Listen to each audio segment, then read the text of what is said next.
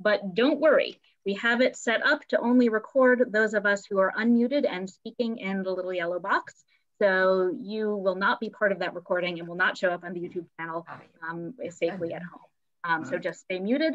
And if you have any questions for any of our poets this evening, please put those in the chat, address those in the chat, and we will save them up and pose them for the poets at the end of the evening. So you can stay muted the whole time.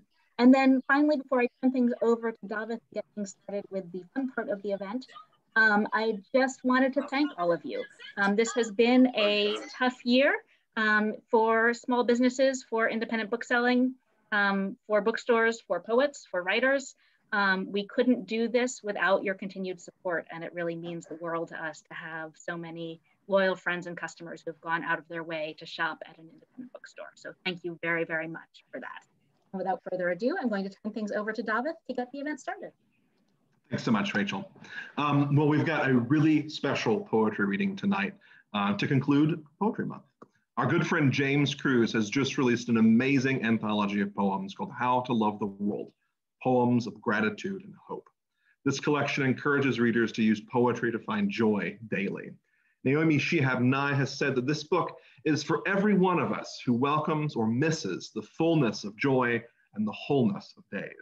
To celebrate its publication, James has pulled together a really great group of its contributors for a special poetry reading here tonight. In addition to James, we will be joined by Jane Hirschfield, Danusha Lamiras, January Gill O'Neill, and Rosemary Watola Tromer. They're going to read in alphabetical order, I think, so sit back for a lovely evening of verse, and please join me in welcoming back to Northshire, James Cruz. Well, hello everyone. Thank you so much for being here. I don't live in Manchester exactly, but I still think of Northshire as my hometown bookstore. And it's a place where I've spent a lot of time offering workshops, browsing for books, giving readings. So it feels special to be doing this online for the anthology. And I want to thank Davith and Rachel for all their hard work and pulling these readings together throughout the last year. This is not an easy thing to do, so we thank you so much for that service. I want to thank the poets for being with me tonight. I know we're all in various time zones, so it's different times where depending on where we are. And so I want to thank you all for making time to be here with me and celebrate the anthology. So as David mentioned, I put this together this past year, and a lot of folks have wondered if it was in response to the pandemic, and initially it was not. I envisioned a book of poems about gratitude and joy that would just be really uplifting, that would help us find the hard to find joy that just seemed very inaccessible the last couple of years. And then when the pandemic hit, hope kind of filtered into these poems as well. And so I do think of them as poems of gratitude, hope, and joy, but joy seems to be the thread for me that's running through all of these poems and the kind of guiding force behind the anthology. So what I'd like to do is just start off by reading a little bit of Ross Gay's foreword from the book. And I've been doing this with most of my readings. I feel like it's a sort of blessing, but it's also a reminder that we don't have to turn away from the world in order to really pause and appreciate it, that we don't have to focus quite so much on what's wrong, because there's plenty that's wrong and that needs fixing and all of that. But I think he just encourages us to be more present to the beauty, the hope, and the gratitude as well. So this is from Ross Gay's foreword. I have been spending a lot of time lately thinking about witness, about how witness itself is a kind of poetics or poesis, which means making. By which I mean I have been wondering about how we make the world in our witnessing of it. Or maybe I have come to understand, to believe how we witness makes our world. This is why attending to what we love What we are astonished by, what flummoxes us with beauty, is such crucial work, such rigorous work. Likewise, studying how we care and are cared for, how we tend and are tended to, how we give and are given is such necessary work. It makes the world. Witnessing how we are loved and how we love makes the world. Truth is, we are mostly too acquainted with the opposite, with the wreckage. It commands our attention, and for good reason. We have to survive it. But even if we need to understand the wreckage to survive it, it needn't be the primary object of our study. The survival need be. The reaching and the holding need be. The here, have this need be. The come in, you can stay here need be.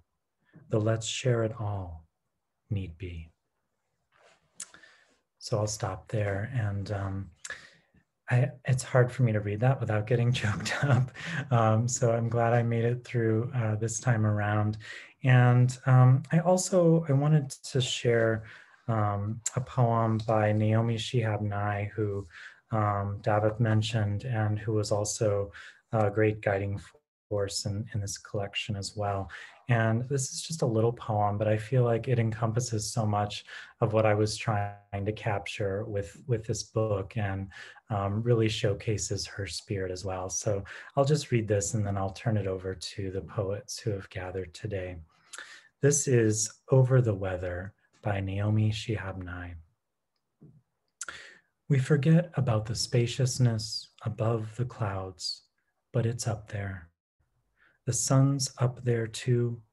When words we hear don't fit the day, when we worry what we did or didn't do, what if we close our eyes, say any word we love that makes us feel calm, slip it into the atmosphere and rise. Creamy miles of quiet, giant swoop of blue. So now I'd like to turn it over to Jane Hirschfield. Thank you so much, James, for doing this extraordinarily sustaining, supporting, perennially surprising book. And I'm honored to be reading with everybody else gathered here today. I'm going to start with the two poems of mine that are in the anthology. The first one was written on March 17th, 2020. That was the first day of shelter in place in the Bay Area. And the silence and the enormity of non-doing was almost overwhelming. And then what happened in this poem happened. Today, when I could do nothing. Today, when I could do nothing, I saved an ant. It must have come in with the morning paper, still being delivered to those who shelter in place. A morning paper is still an essential service. I am not an essential service. I have coffee and books, time, a garden, silence enough to fill cisterns. It must have first walked the morning paper as if loosened ink, taking the shape of an ant, then across the laptop computer, warm, then onto the back of a cushion. Small black ant, alone, crossing a navy cushion, moving steadily because that is what it could do. Set outside in the sun, it could not have found again its nest. What then did I save? It did not move as if it was frightened, even while walking my hand, which moved it through swiftness and air. Ant, alone, without companions, whose ant heart I could not fathom. How is your life? I wanted to ask. I lifted it, took it outside. This first day when I could do nothing, contribute nothing beyond staying distant from my own kind, I did this. The other poem that James put in this collection is, I don't know, it's the little poem that could, because somehow when I wrote it many years ago, I simply lost it and forgot to ever put it in a book, and that it continues to have a life even so always surprises me. The fish. There is a fish that stitches the inner water and the outer water together, bastes them with its gold bodies flowing. A heavy thread follows that transparent river, secures it. The broad world we make daily, daily give ourselves to. Neither imagined nor unimagined, neither winged nor finned, we walk the luminous seam. Knot it, flow back into the open gills. So I'm going to read you two more poems, one by me and then one from the anthology, because they are connected. And you will just notice, so the poem of mine, I couldn't quite figure out which order would be best for you, so I made my best guess. And I'll start with my poem, which rather late in it, you will find a reference to my day being rescued by a thought from a friend. And that thought was the poem, which is in the anthology, The Friend Dorian Locks. So anyhow, I wrote this on New Year's Day this year. I always try to write a poem New Year's Day. And I woke up just trying to take stock of everything, not only the pandemic, but the last 5 years. And so this is what came. You will see I was bewildered. It makes reference to the fact that for the entire 4 years of the last, what happened, I took some political action every single day. So counting this New Year's morning, what powers yet remain to me? The world asks, as it asks daily, and what can you make, can you do to change my deep, broken, fractured? I count this first day of another year, what remains. I have a mountain, a kitchen, 2 hands. Can admire with 2 eyes the mountain, actual, recalcitrant, shuffling its pebbles, sheltering foxes and beetles. Can make black-eyed peas and collards, can make from last year's late ripening persimmons pudding, can climb a stepladder, change the bulb in a track light. For 4 years, I woke each day, first to the mountain, then to the question. The feet of the new sufferings followed the feet of the old, and still they surprised. I brought salt, brought oil to the question, brought sweet tea, brought postcards and stamps. For 4 years, each day, something. Stone did not become apple. War did not become peace. Yet joy still stays joy. Sequins stay sequins. Words still bespangle, bewilder. Today I woke without answer. The day answers, unpockets a thought from a friend. Don't despair of this falling world. Not yet. Didn't it give you the asking? So here to close the poem of Dorian's, it's also in a lovely little limited edition chapbook called Salt, which is what I read it in that morning. In any event, if we are fractured like stars bred to shine in every direction, through any dimension, billions of years since and hence. I shall not lament the human, not yet. There is something more to come, our hearts a gold mine not yet plumbed, an uncharted sea. Nothing is gone forever. If we came from dust and will return to dust, then we can find our way into anything. What we are capable of is not yet known, and I praise us now in advance. Thank you.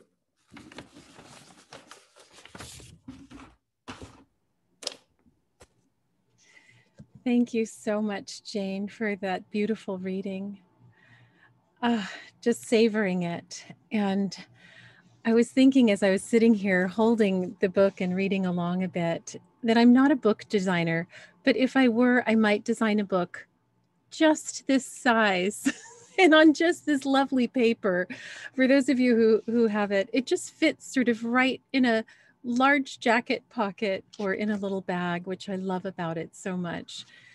And it's made me think also about how pleasure tends to live in very small places and very particular places. So while we find such overwhelm in the greater world, we often find pleasure sort of in the pockets of our lives.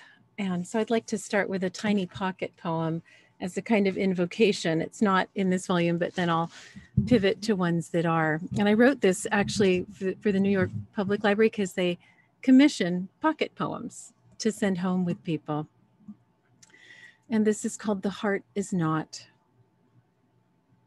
The heart is not a pocket, a thing that can be turned inside out by anybody's hand.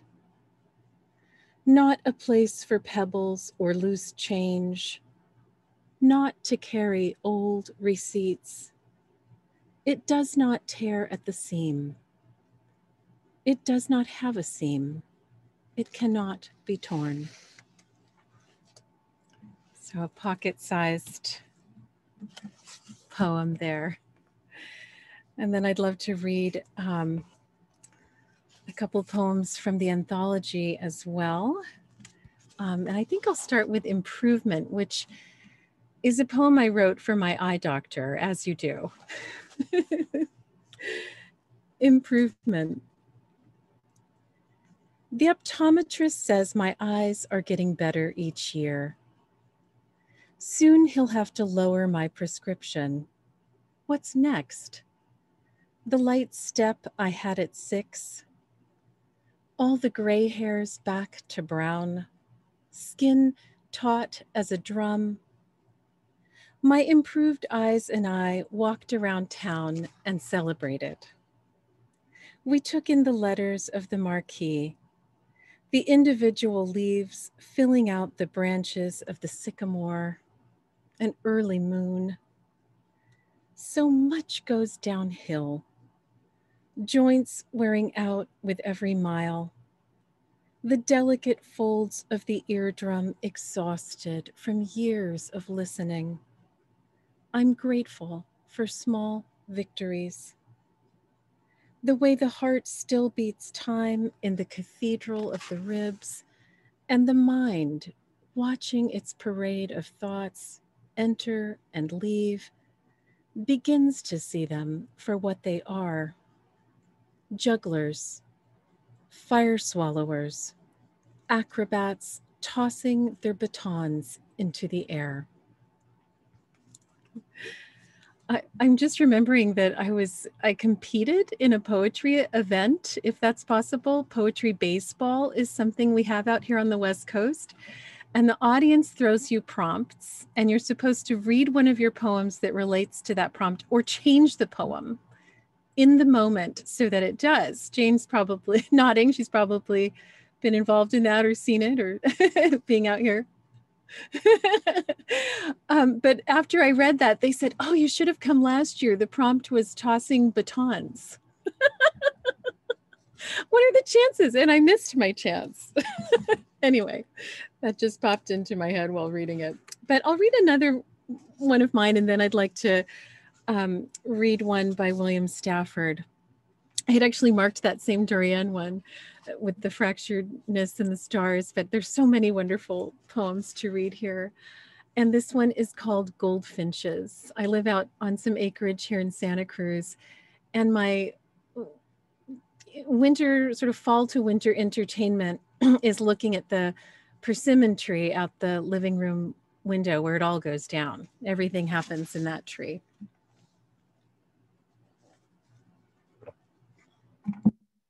Goldfinches. Good luck, they say, to see one.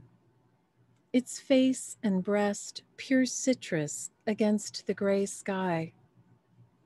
And today I am twice blessed, because two such birds grace the low boughs of the persimmon, eating the soft heart of winter's fruit, though they will also feast on thistles pulled from the dry flowers, and so are said to eat the thorns of Christ's crown, to lift some small measure of his suffering. Whatever your grief, however long you've carried it, may something come to you, quick and unexpected, whisk away the bristled edge in its sharp and tender beak. Thank you. And from Stafford, I'd love to share his poem, Any Morning. And for those of you reading along, I should have been doing this as I was going, but it's on page 92. So for those of you who already have the book, sometimes it's nice to read along as we go. Any morning, just lying on the couch and being happy, only humming a little, the quiet sound in the head. Trouble is busy elsewhere at the moment. It has so much to do in the world. People who might judge are mostly asleep. They can't monitor you all the time, and sometimes they forget. When dawn flows over the hedge, you can get up and act busy.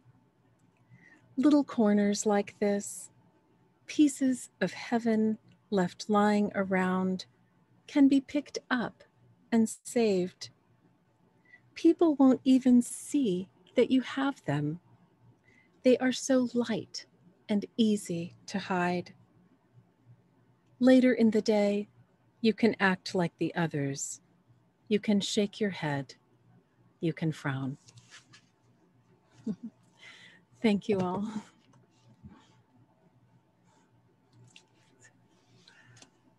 That was lovely.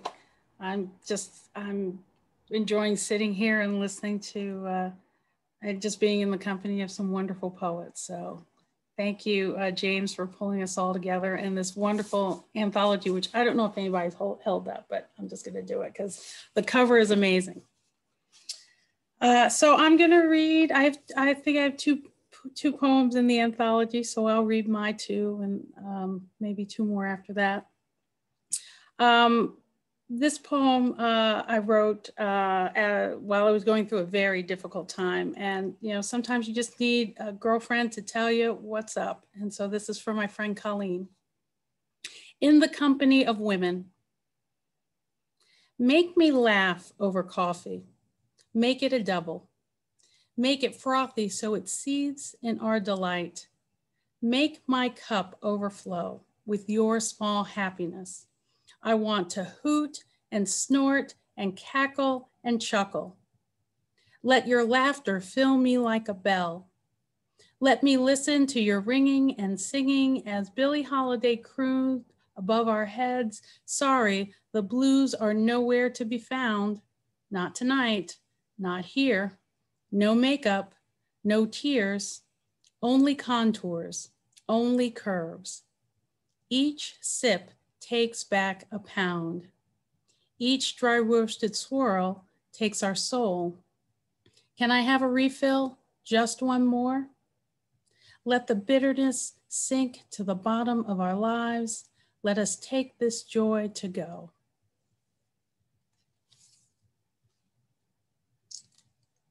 And the other one that's in the anthology is one that I wrote for my son. And if I were to turn my camera around, he's asleep on the couch next to me. That's what you get with a teenager. But this poem, you know, sometimes poems seem relevant and, you know, I wish this poem didn't feel so relevant these days. But hoodie. A gray hoodie will not protect my son from the rain, from the New England cold. I see the partial eclipse of his face as his head sinks into the half dark and shades his eyes. Even in our quiet suburb with its unlocked doors, I fear for his safety, the darkest child on our street in the empire of blocks. Sometimes I do not know who he is anymore, traveling the back roads between boy and man. He strides a deep stride, pounds a basketball into wet pavement. Will he take his shot, or is he waiting for the open mouth orange rim to take a chance on him? I sing his name to the night, ask for safe passage from this borrowed body into the next, and wonder who could mistake him for anything but good. And so I will, thank you. I'll read one of mine and another of mine, and then another one from the anthology. And so this one actually picks up a little bit of the title of the book, coincidentally.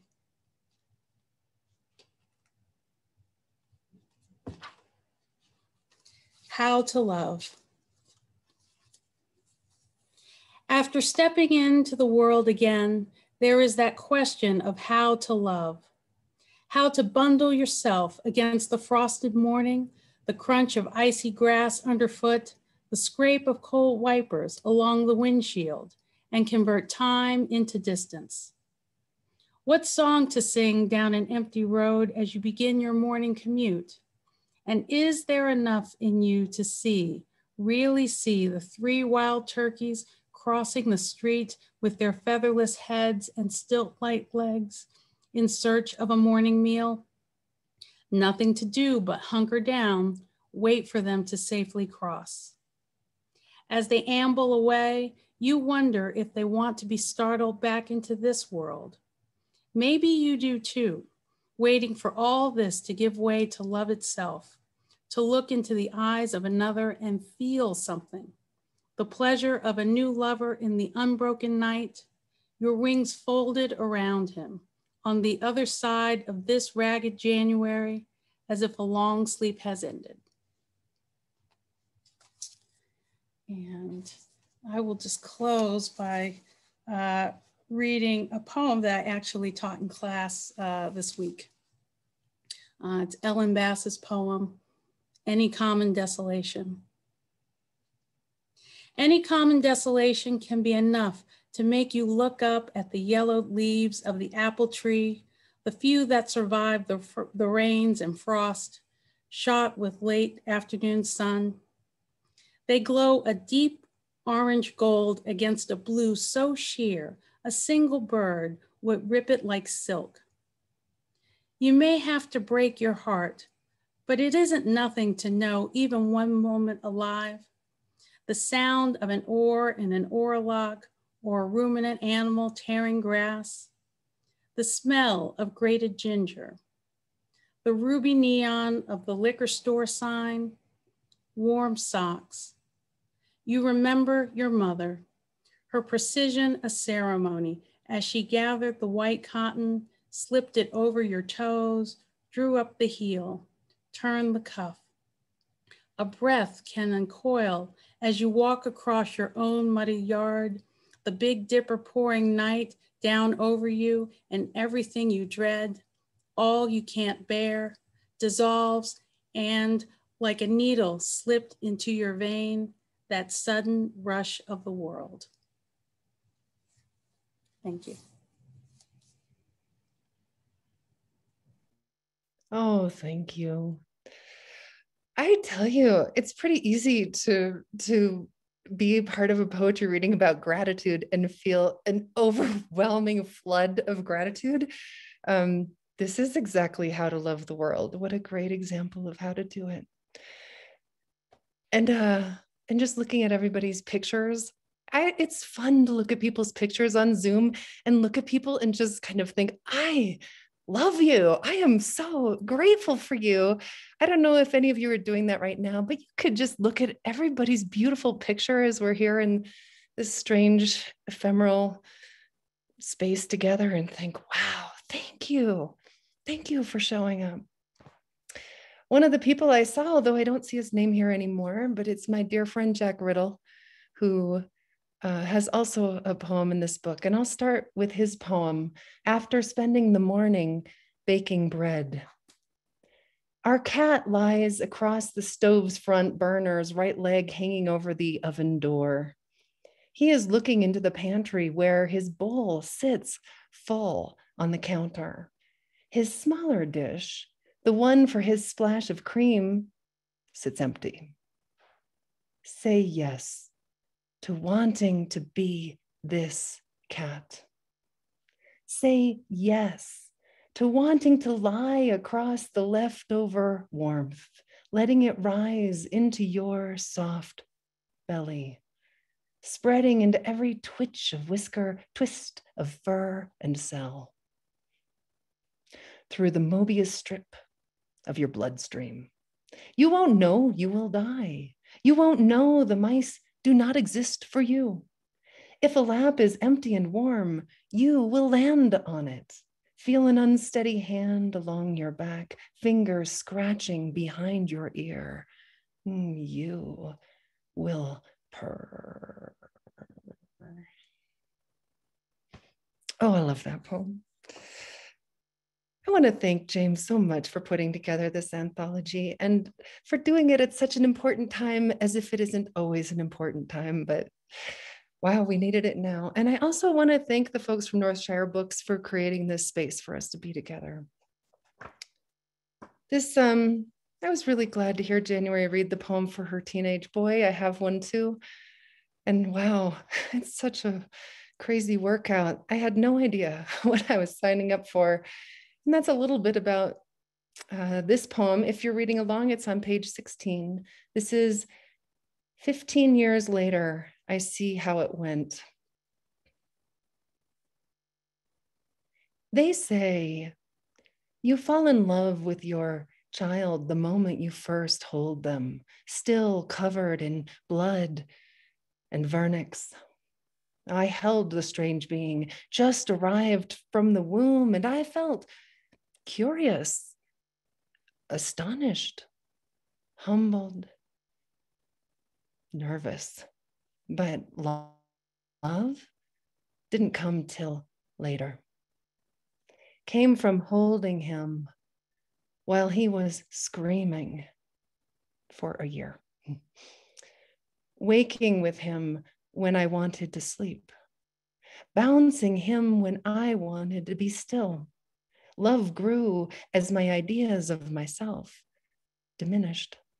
Love grew as he came into himself. Love grew as I learned to let go of what I had been told and learn to trust the emerging form, falling in love with the flawed beings we are. Until I couldn't imagine being without him.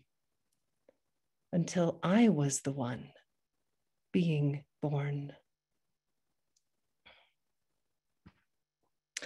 I have to say that, even when I wrote that poem a year or so ago, I had no idea how much harder it would be the next year.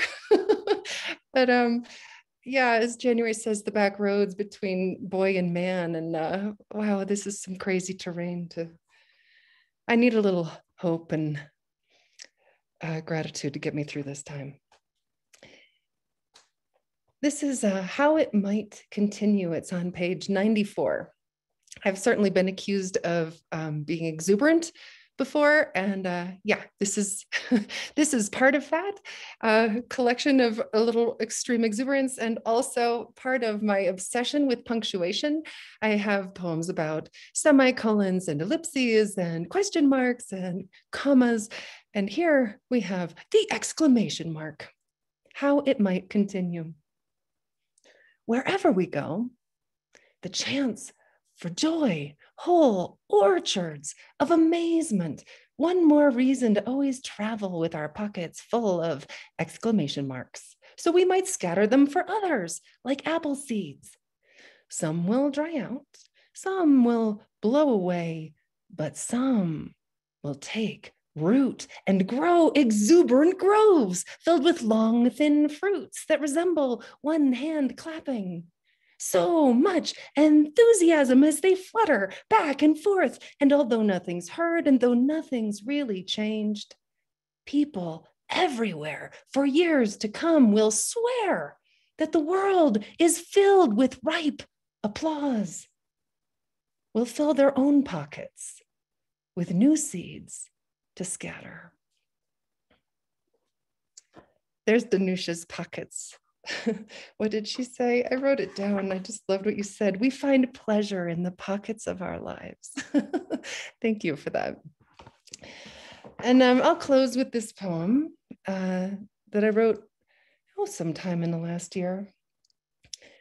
You know, sometimes hope, it's like hope gets a flat tire. And what do you do then? You start walking. You start making a choice to show up differently. And I think that gratitude, that hope are not so much a what, even so they're nouns, but they're a how. It is, how do we meet this world over and over? I think there may be less a given and more of a choice that we make. As Jane said in one of her poems, what can we do? What can we do? Morning after. Again, the chance to praise the same room, the same floor, the same view, the same tea, the same image in the same mirror, which is today startlingly not the same. Again, the chance to find the miracle in the leaves that fall, the miracle in the morning sun, the miracle in the willows beside the pond. Again, the chance to fall in love with the same sky, the same field, the same dirt, the same broken world.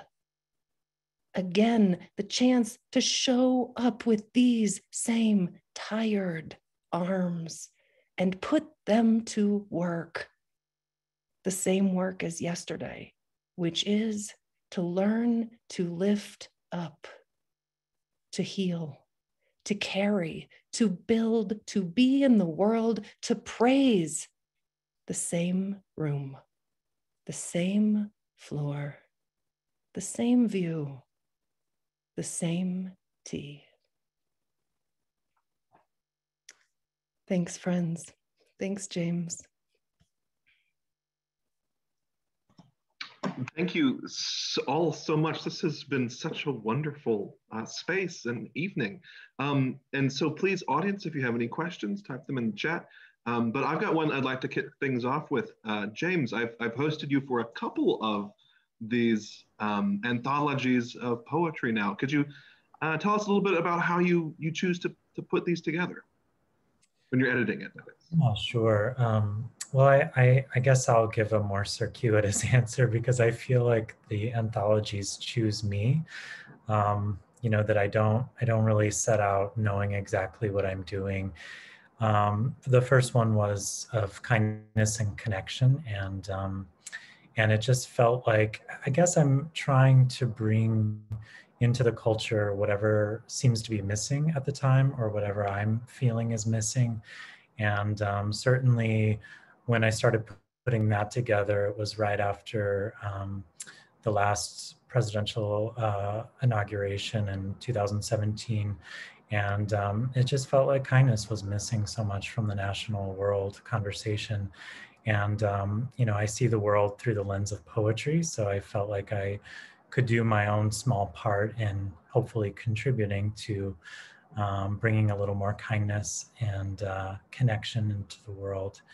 And then with this one, I really just, I think I'm also putting together the books that I most need to read. So it's kind of a selfish act in a way.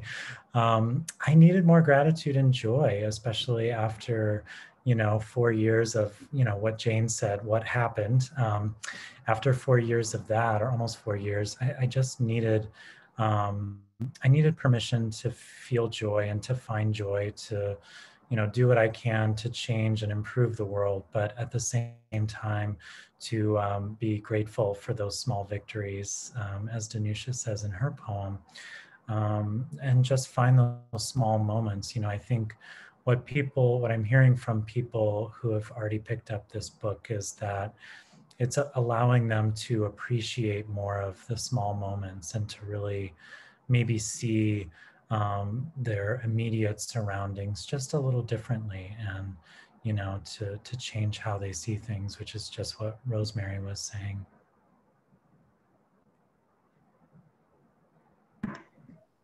Thank you, James. There's a question here that I got from the audience member, Nigel, who's for each of our poets tonight, which is to ask you what you're reading now at this time.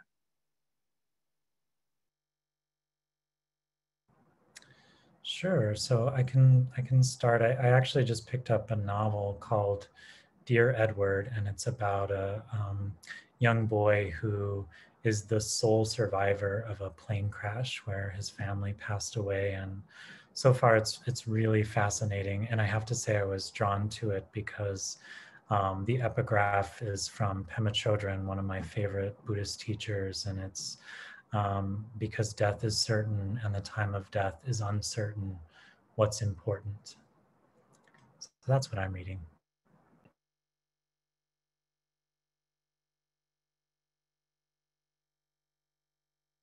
There we go.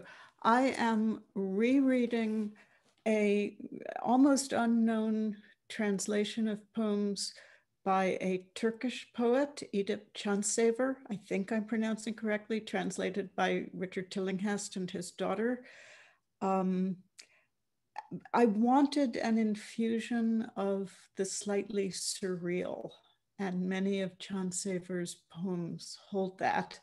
And then I can tell you the book I'm about to read, which I know nothing about except that it was recommended to me, a book called Metazoa by the same biological philosopher who wrote one of the great octopus books, Other Minds.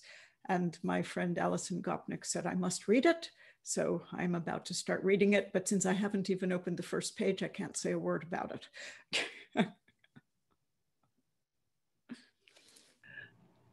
I can name a book I've just started as of yesterday, but made some good headway into, which is, or it was the day before yesterday, okay, 2 days in, which is Kwame Dawes's new book, Nebraska. And I was just interested in hearing about a Caribbean person, like the people in my family, some of the people in my family, living in Nebraska. I made a friend, a Caribbean friend in my town here because I noticed she looked very cold. It's not even that cold here.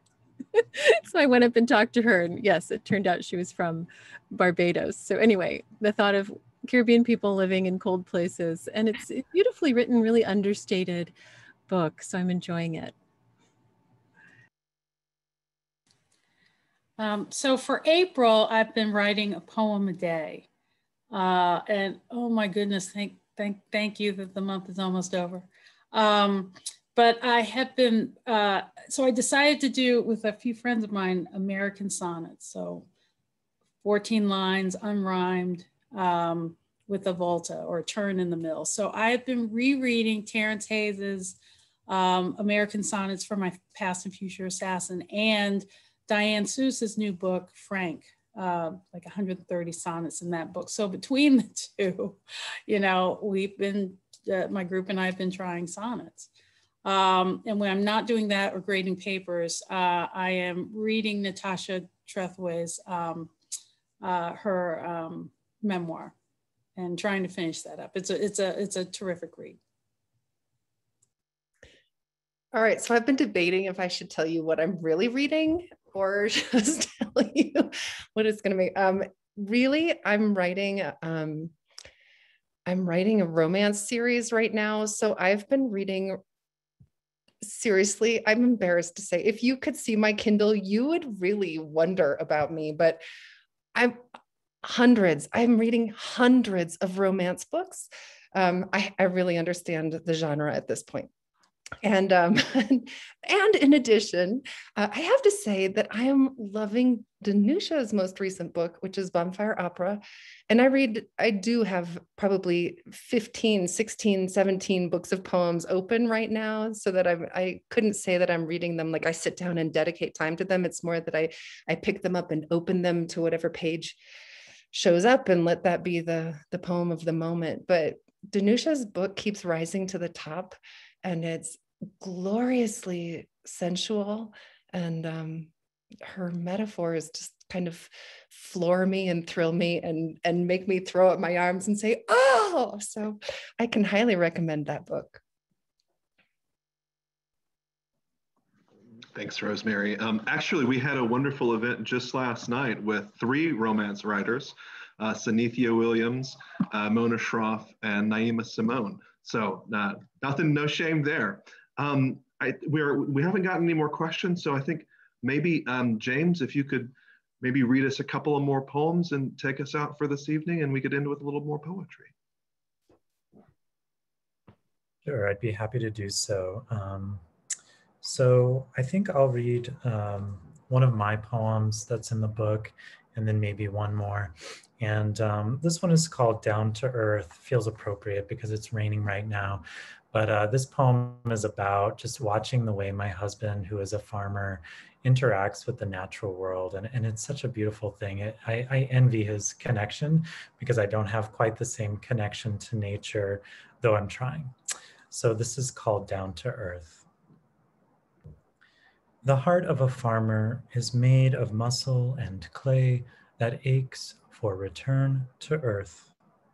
And when the sky releases a steady rain, massaging each row of sprouted beans, my husband leans out of the car window and opens his hand to hold that water for a single instant. His heart now beating in sync with rain, seeping through layers to kiss the roots of every plant alive on this living, breathing planet on whose back we were granted permission to live for a limited time.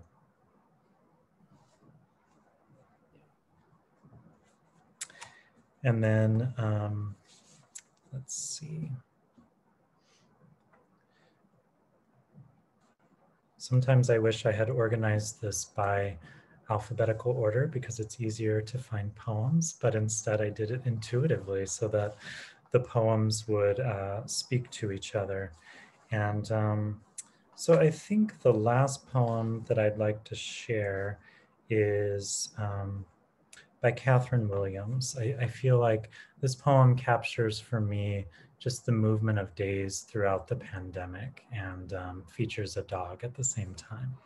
So this is The Dog Body of My Soul by Catherine Williams. Some days I feel like a retriever racing back and forth, fetching the tired old balls the universe tosses me. Some days I'm on a leash, following someone else's route, sensing I'm supposed to be grateful.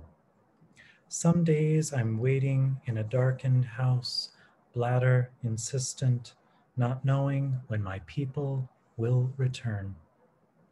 But some days I hurl myself into the sweet, stinging surf, race wildly back, and roll in the sand's warm welcome.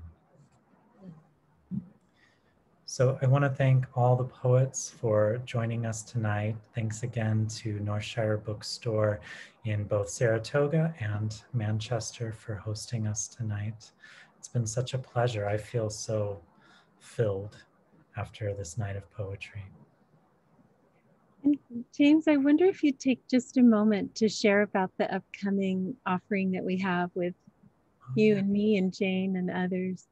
Yeah, so Danusha and I are actually going to be offering a webinar this summer called The Poetry of Resilience. And I believe the website is thepoetryofresilience.com. And Jane is going to be one of our special guests. And we're just going to be talking about craft, poetry, offering prompts, and you know, we both keep saying that this is the year to do things you love with people you love. And so we're just both trying to do more of that. So our other guests will be folks like Ellen Bass, Ross Gay, Dorian Lux, many of whom are in this anthology. And someone says she signed up already, Danusha. So there you go. I just saw that. And I've shared the link there too in the chat if people would like to know more about that. Yeah, we're so grateful and so excited to be offering that. So if you're interested at all, you're welcome to get in touch, but you should find all the info on that link. And actually, to that end, we're hosting January on Stubborn Praise, and that's coming up, I think, May 11th? No, in June. In June, on May 11th, we have Mark Nepo, and then January and June. That'll be so wonderful. And I don't have a website. You can go to my website. I know it's on my website for more information. You can go to rosemary.com. That's ROSEMERRY. Merry Christmas, rosemary.com. All right. Well, thanks again, everyone. And Rachel, did you want to say something? I just wanted to thank all of you for creating this lovely evening. It really was magical and very much a balm for me, something that I needed and didn't even know how much I needed. So thank you for that. Thank you, audience, for being here, for sharing this space with us. Please come back on May 11th. We're hosting another wonderful poetry reading with Jules Gibbs and Rachel Eliza Griffiths. Rachel Eliza Griffiths is actually a repeat guest. She was here this past fall celebrating her amazing collection, Seeing the Body, and that she's an incredible poet and reader, so that's really worth your time if you're free. And if you haven't done so already, you can order tonight's book at northshire.com. And thank you again, everyone, for your support and for being here.